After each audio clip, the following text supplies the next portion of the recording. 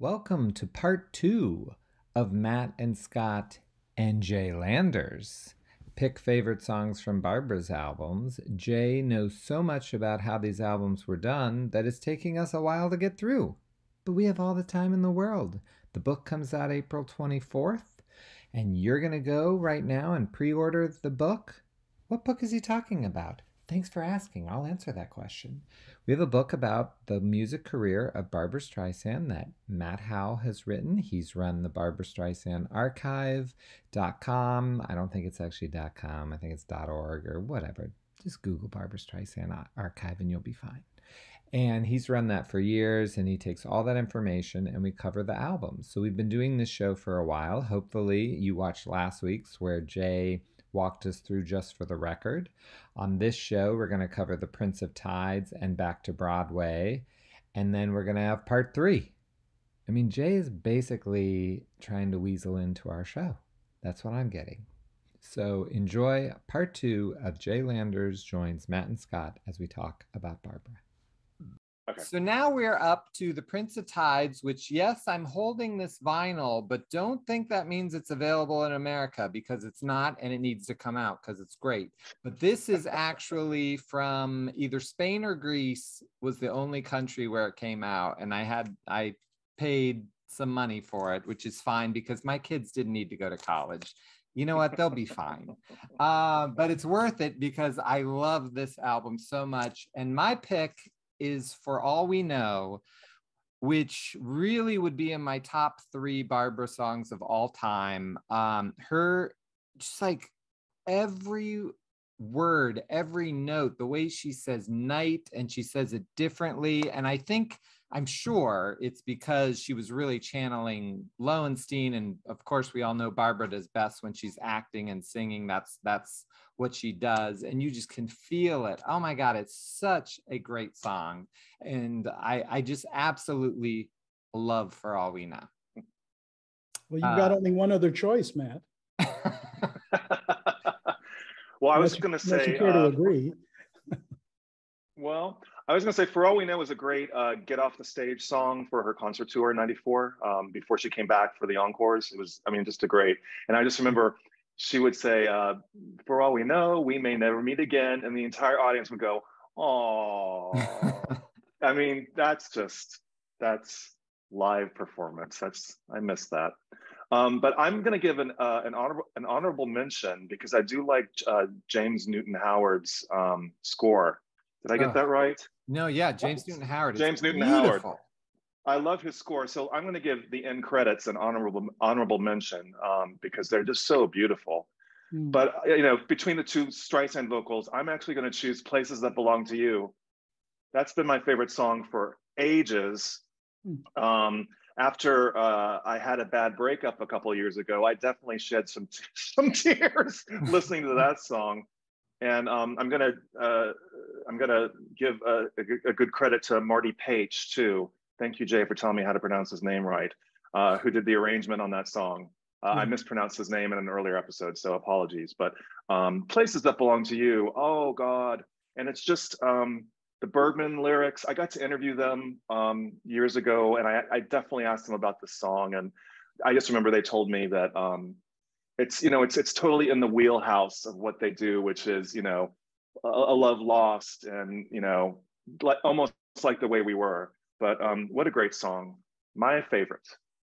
Well, that was if I'm not mistaken, one of James Newton Howard's earliest film scores. I don't know if it was his very first, but it was certainly early on in his illustrious career. Yeah. James was a friend of the Bergmans, and they introduced him to Barbra. The first iteration of the score for Prince of Tides was written by John Barry. And, and John wrote a few cues. I've never heard them. I don't even know if they've ever been recorded, but I know that he wrote a few cues. And as brilliant as he was, and he was brilliant, they weren't sitting exactly right for Barbra. And then she was discussing this, I suppose, with the Bergmans. And then they said, what about our friend James? And she said, well, you know, and so on and so forth. And I was there for the recording of the whole thing. And she was, you know, I've said to Barbara a lot of times, you know, you'll see on her films, it'll say, you know, clothes from Miss Streisand's closet. You know, she gets different kind of credits. But the one thing she rarely did up until the time that we met, I would say never did, was take credit for the arrangement. When every single album that I've been involved in, she is integrally involved in the arrangements. And, you know, I sort of digress for a moment. I've made, I think 13 albums with Johnny Mathis.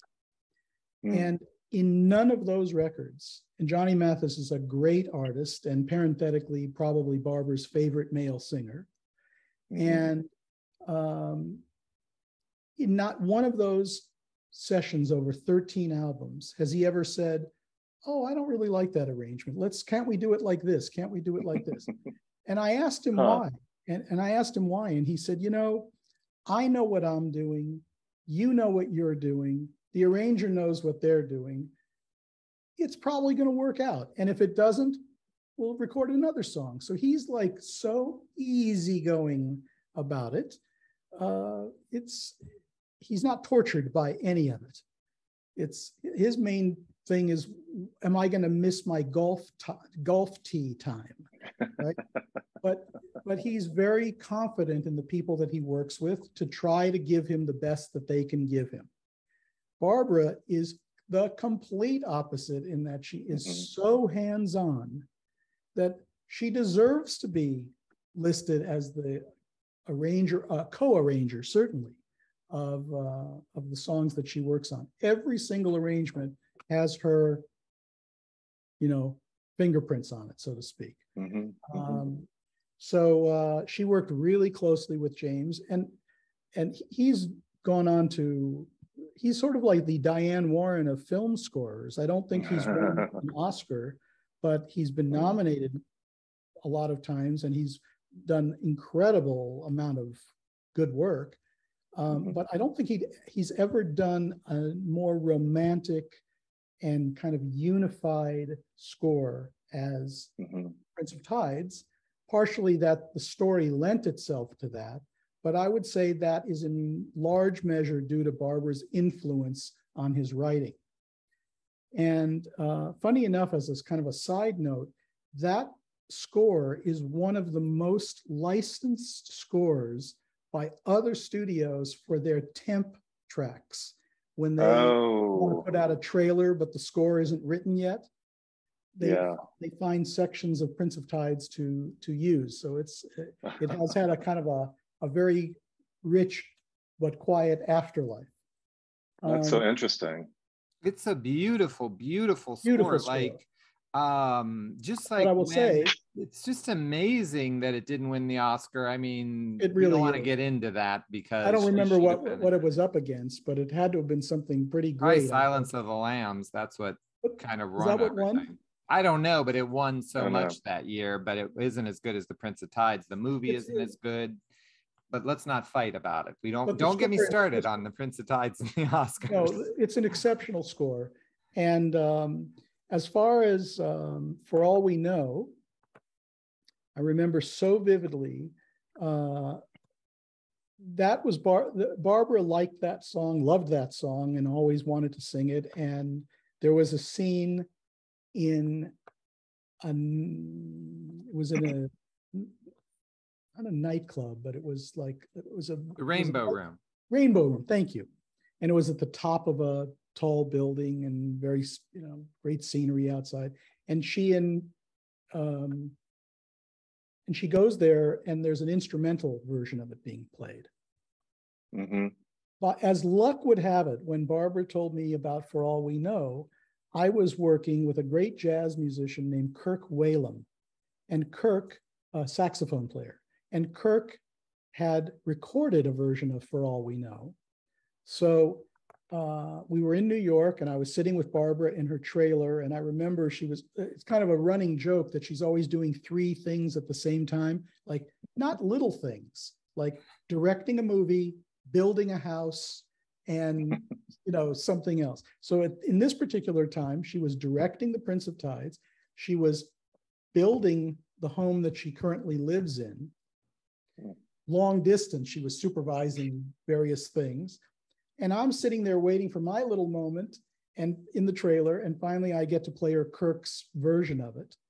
And she goes, boy, that's exactly what we need.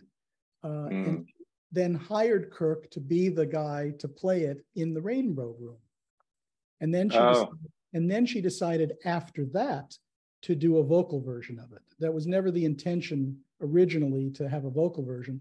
That was like a bonus cut on the album.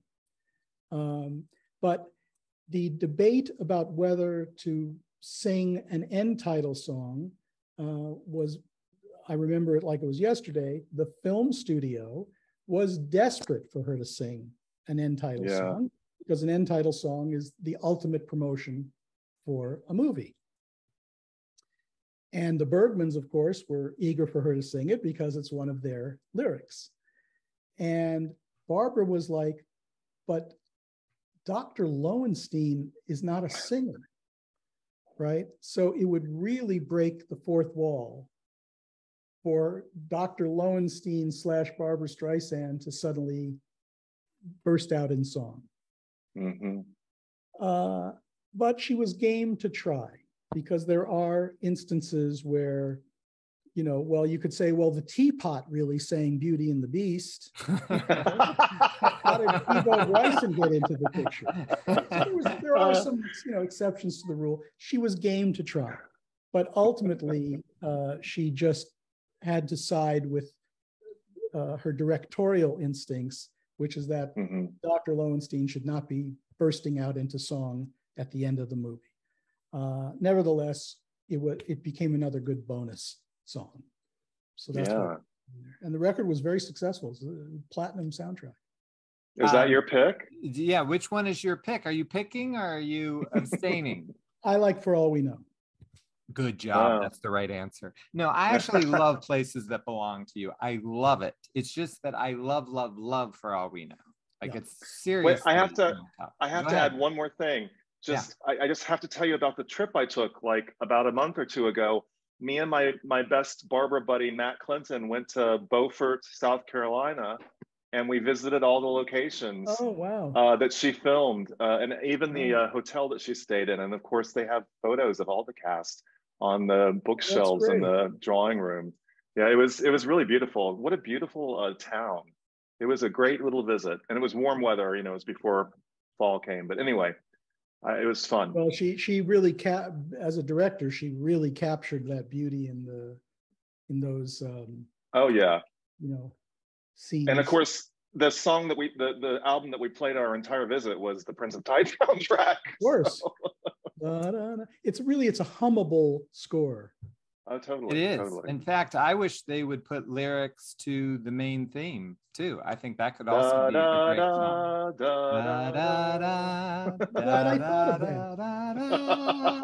song. I've actually thought about doing it a couple times, but it's so weird that you said you went somewhere with your best Barbra buddy, because I don't remember us taking that trip. I don't understand. I guess he misspoke, Jay. That's what I'm going with.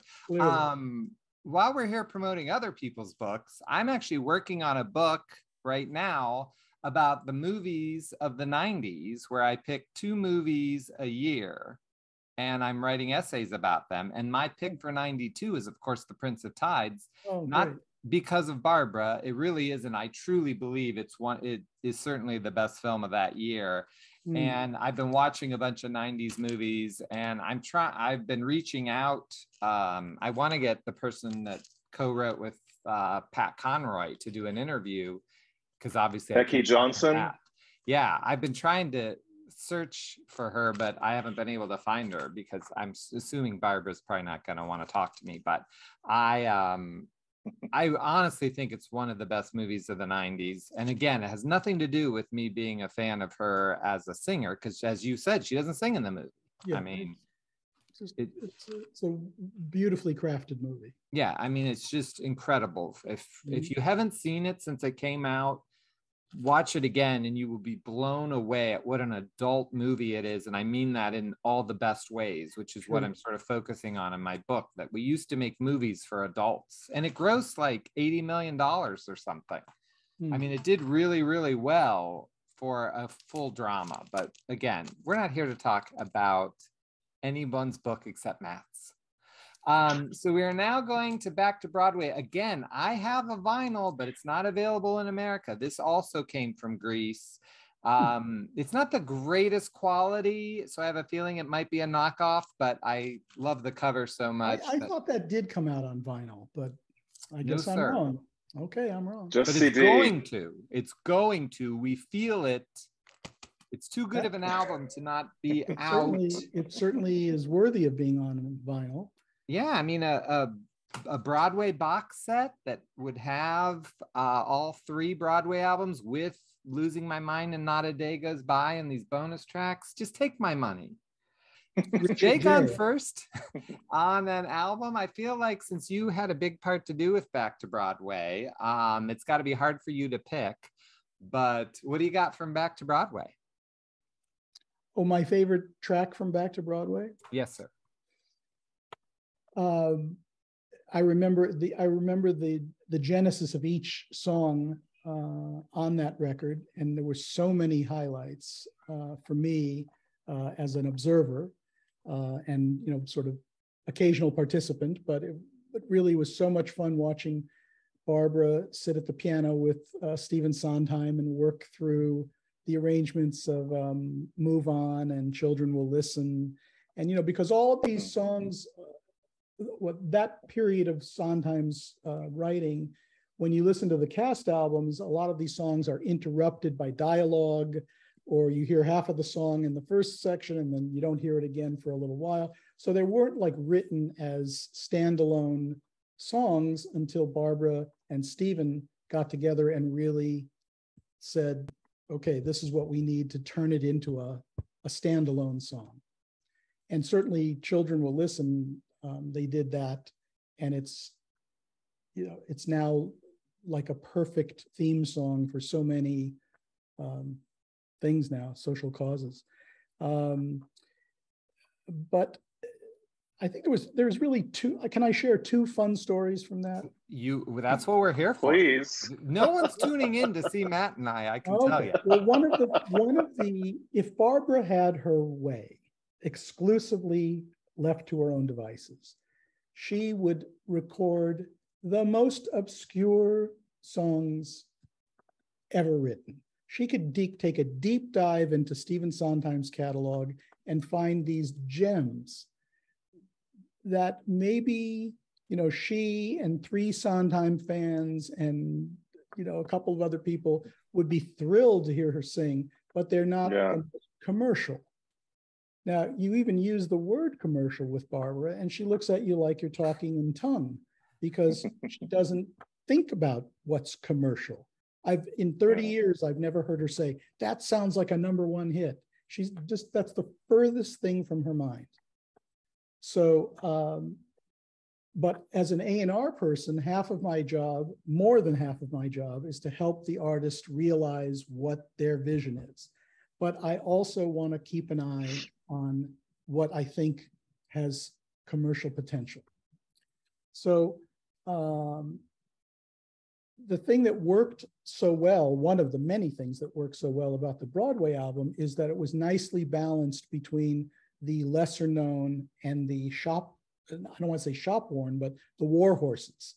So like everybody knows If I Loved You, but few people knew Putting It Together at the time. So keeping that in mind, whenever we do an album together, if it starts to lean towards the lesser known, my instinct is, we need to give people a song that they can kind of like rest their brain and land for a moment before they take off on another interesting but less familiar half. So I said, so it started, I don't have the song titles in front of me, but I said, what's like the warhorse song that is so overdone that it's like you can't even bear the thought of hearing it again? Some Enchanted Evening. And she said, she just like was, no way, I've heard that song 1,000 times. I don't need to hear it 1,001 times. And it was quite a lively conversation. And I'm just going to take a little sip of water here. Because in 30 years, I can tell you that I've never had an argument with Barbra. We've never had an argument. We've had some very lively conversations about, should you do this song, or I think you should do this song, and you want to do this song. We've had some very good conversations about that. And I think one of the things she likes about me is that I'm what you would call, I describe myself sort of as rigidly flexible, which is that I have a very specific reason for, I never play her a song and say, what do you think about this one? It's always like, I think this is worthy of your time. So please, the inference being, please consider it seriously. I'm not just saying, hey, what about Some Enchanted Evening? It's, I've thought about it for a reason. Anyway, she was not inclined to do it. And I asked, kind of surreptitiously, the genius arranger, Johnny Mandel, if he could find a way to freshen this song to appeal to Barbra's sensibility. And he wrote one of the most magnificent arrangements for any song ever. And guess what? It became the opening song on the record.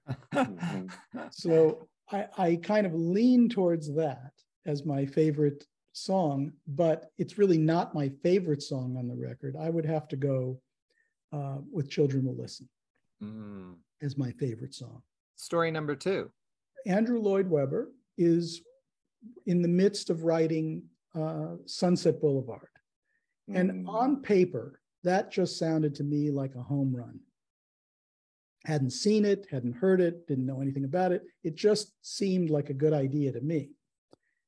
And I reached out, and I had given Barbra Memory. What's the, right? It's not Memories, it's Memory. It's singular, right? Memory from Cats, exactly. Yeah, as opposed to Memories. Da, da, da, da. Right, So, right, exactly. So I had this kind of, tenuous association with Andrew Lloyd Webber because of that. So I was able to get to his manager or somebody like that. And he says, absolutely, we actually do have a song in the show that is meant to be that 11 o'clock memory kind of moment. And I said, well, great. Can you send it to me? Because it's coming to Broadway and maybe it'll all work out and it won't fall to the wayside as Chess did, as the song from Chess. It really will be a Broadway song. Webber says, the only way you're going to hear this song is if you come to England and hear it. And really? Sorry, if Barbra comes to England and hears it.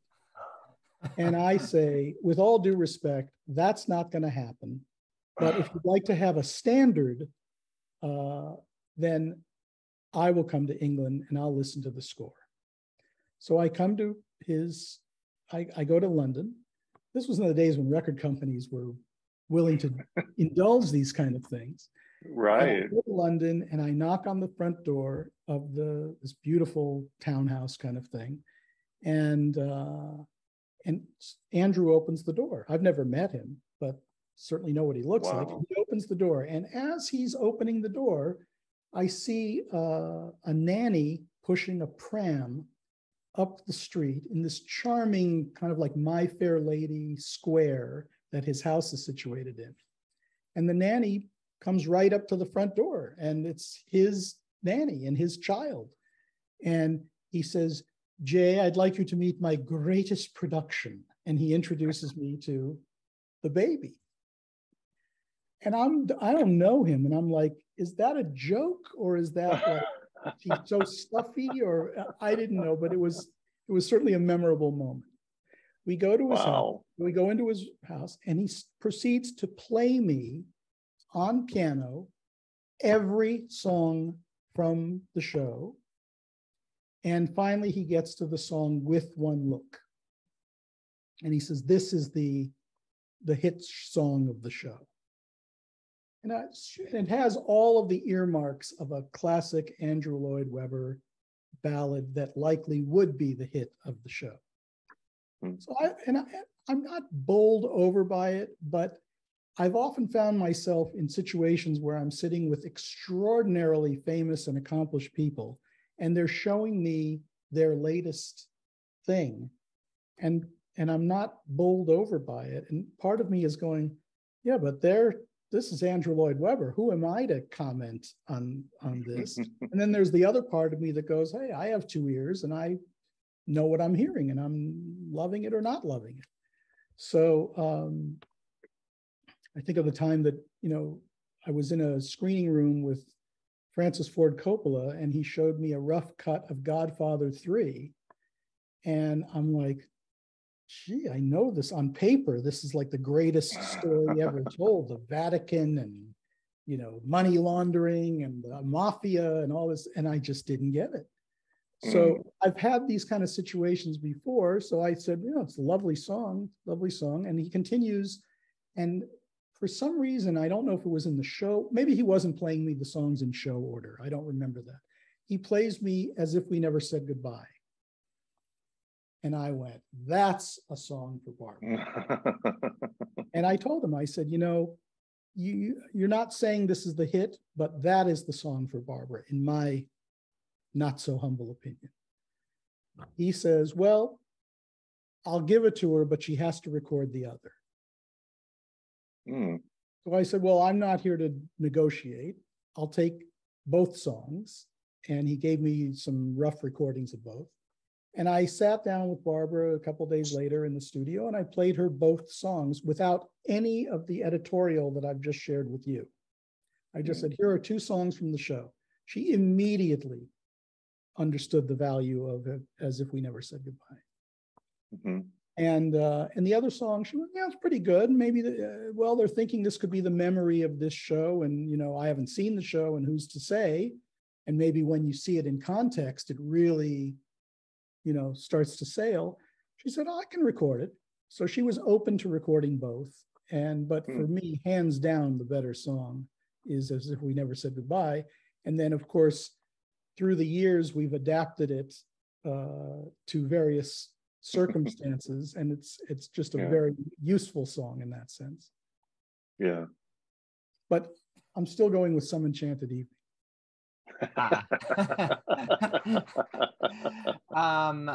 So I'll go next because I'll let Matt take the end for Back to Broadway.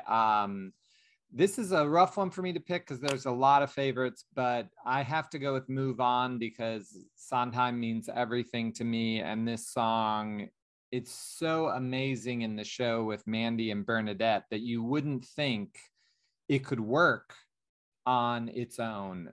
But Barbra's version is so different and it really becomes something else. And I love her version too. I don't have a favorite between them, but I got to pick Move On. It's just, it's so great. You got to listen to it all the way turned up too. So my pick is Move On. Well, she really, as I think I touched upon, I have this vivid memory of her and Stephen and who was the arranger? Was it Paul Gimignani or? Paul Gimignani is Sondheim's. But there was may have been another guy that was close. Michael Starobin. Michael Starobin. Did I say it wrong? I'm not sure. I've always said Starobin. Anyway, Michael, Sondheim, and Barbra sat at the piano for hours trying to figure out edits to the song, or should it be longer, should it be shorter? And it was a long process. They probably sat there for 10 hours and in her apartment in New York.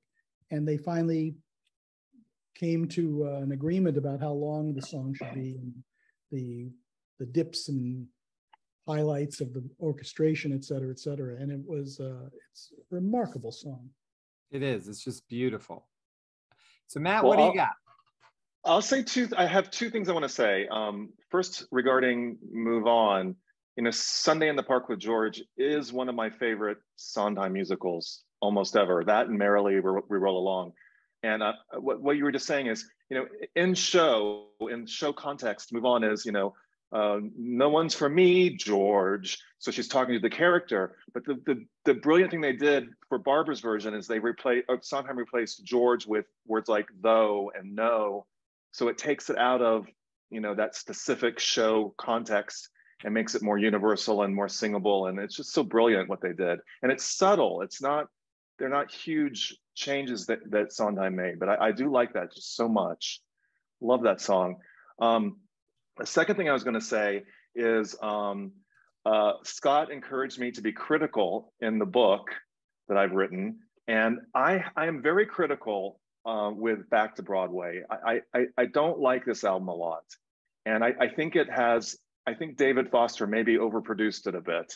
I think it has a really 90s sound to it. I wish it just were more orchestral instead of all the synthesizers and stuff. I mean, that's just my sort of beef with the album, shall we say. But like, for instance, I think the Encore album, even though it uses synthesized music, it sounds just more Broadway to me. And for some reason, Back to Broadway sounds even less than the Broadway album. But that's just my little thing with this. So here comes my cat. Everybody's entitled to be wrong. Right, exactly. And listen, I love David Foster's work on other songs that he's done for Barbra. I love David Foster's work with Celine Dion and everybody. It's not like David produced like 5 songs on the album, maybe. He didn't do the whole album. Not the whole album, but a lot of the songs. Mm-hmm. And Barbra produced the Lloyd Webber songs, which are beautiful. And the Sondheim ones. And the Sondheim ones. I mean, so it's interesting. But here's my choice. So I've never been in love before. I just think it's sort of the most understated songs on the album. It's got a beautiful arrangement. I love that she slowed it down. In the show, if you've ever seen the movie Guys and Dolls or seen it live on stage, it's not quite that ballad-like. And I love that she sings it like that. I love Guys and Dolls. I mean, what a great musical. And I also think that it sort of grounds the album. I mean, there's been a lot of, Luck Be a Lady, and, there's a lot going on. And then all of a sudden, I've Never Been in Love Before comes on and just sort of quiets us and gives us some breathing space. And so I love that song. So beautiful. Well, those are all valid observations. I've never been in love before. Of course, I think Barbra would say that her first movie star crush was Marlon Brando. And so right. That's the song, I believe, that in concert she replaced her face, put her face into the I'll know from That's Guys All and Know. Dolls. I'm yes. sorry. Right. But I've Never Been in Love Before is a great song from that score. And so, she had a definite personal love of that entire score. But particularly because of the Brando connection. Further to your thought about the synthesizer-y overlay of some of the songs, one of the challenges of making this record from the A&R point of view was that she had made the hugely successful Broadway album, and which I think is in the certainly the top 3 of all of her albums in terms of it's a fully realized vision. And then she tried over a couple of years with different producers to do a worthy sequel.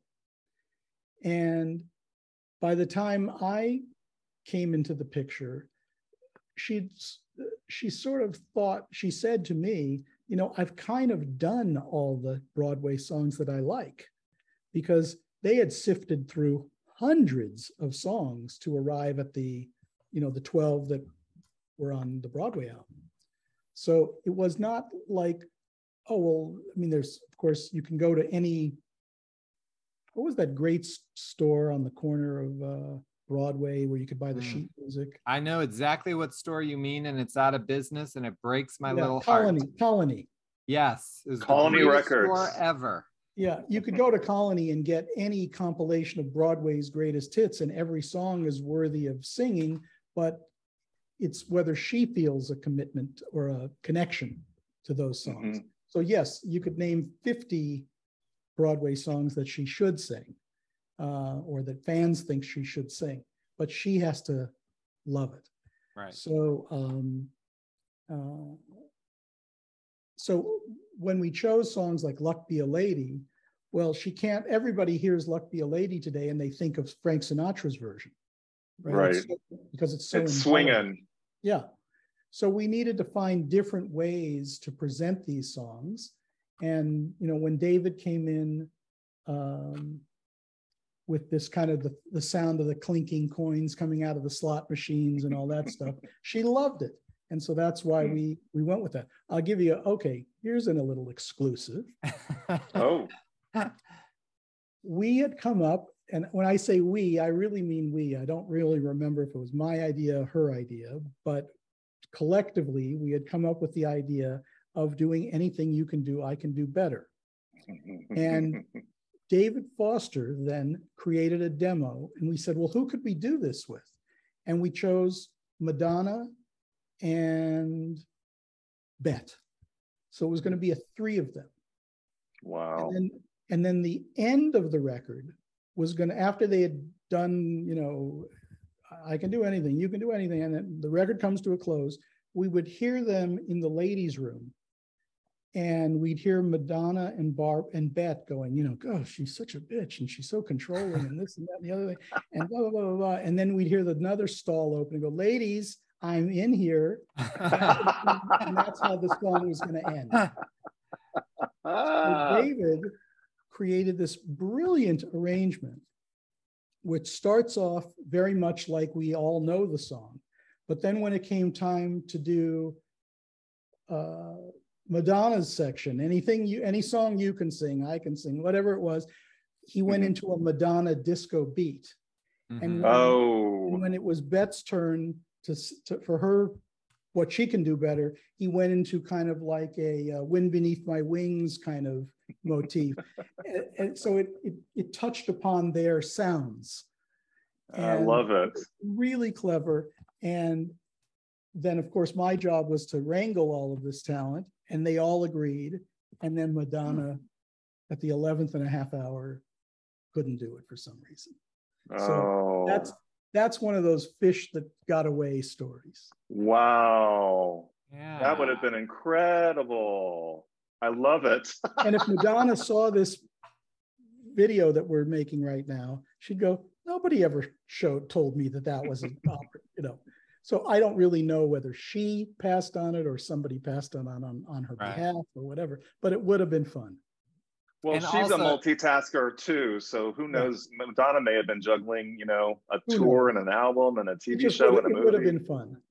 Yeah. And if Madonna's at home watching us, I'm sorry, Madonna, you must have something better to do than watch us. The last thing I want to say about Back to Broadway, this is just like a memory of mine. I was in college when it came out. And I drove to another college for the weekend to visit a friend. And I was driving around campus with the windows down with Everybody Says Don't blasting. And I thought, hey, this album's #1, because it was the #1 album that week. And I was like, I'm not the strange person listening to Barbra on a college campus. This is the #1 album. I'm as cool as can be. I had you remind me of a fun memory. When we got the news that the album was going to go to #1, the person who told me that was the then chairman of Columbia Records. And he said, you really, please send her a bottle of champagne or whatever it was right away to tell her this good news. So I was in New York, and I found out that she was having dinner with a group of friends at a small Italian restaurant, which I don't remember the name of, but it was like her haunt. And I showed up at the restaurant uninvited, and I saw them in the corner. It was a group of about 10 people. And just at that moment, they were serving dessert. So I kind of swooped in and I said, I have a dessert for you, and, or surprise for you, or whatever it was. And I gave her the bottle and I said, you're number one. And everybody got excited. There we go. That's the end of part 2. Next week, we'll have part 3 with Jay when we talk about the concert, which is my all-time favorite. You don't love the concert. I love the concert. And also on that episode, we're going to have a couple side things that Jay talked about as well. So we'll finish up Jay Landers next week, and then it'll be back to just, boring Scott and Matt. Please remember, go out and pre-order the book. It helps us, and the book's coming. It's coming soon, okay? It's on its way. So get out there to tuckerdspress.com and order the book, and we'll see you next week.